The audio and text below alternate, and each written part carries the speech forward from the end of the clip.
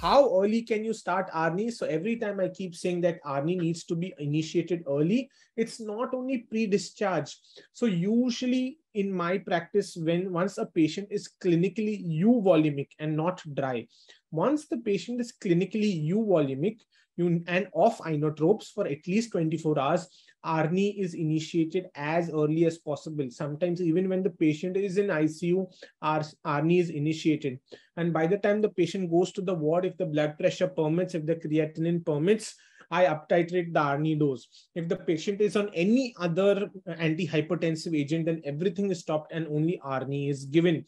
You need to realize that even if you start low, you have to aggressively uptitrate the ARNI dose. And even if you cannot, for whatever reason, even low dose ARNI therapy has significant benefits to the patient with heart failure as compared to ACE inhibitors. So start ARNI early as possible. What are the precautions? Well, most of the people are afraid of hypotension, creatinine, and potassium.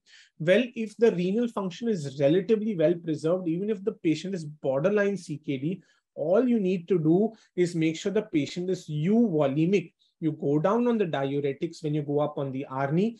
Most of my patients are off diuretics completely, or you increase the total fluid intake. So initially, depending on the heart failure and the left ventricular ejection fraction, most of my patients usually upgrade from 800 ml per day to 1200 to 1500 to 2 liters. And by the time my patients are on 200 mg of sacubitril valsartan, they are up to 2 liters of fluid. No, so usually by then, when I'm at 200 mg, the heart failure has already started reversing. I start at a low dose of 50 mg twice a day and then aggressively uptitrate every 2 to 4 weeks. You need to realize that this is all about volume status.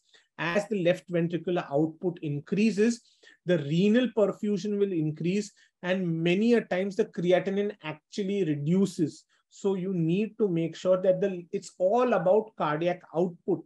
As your cardiac output improves, your quality of life will improve, your creatinine will improve, the overall status of the patient improves, hospitalization reduces.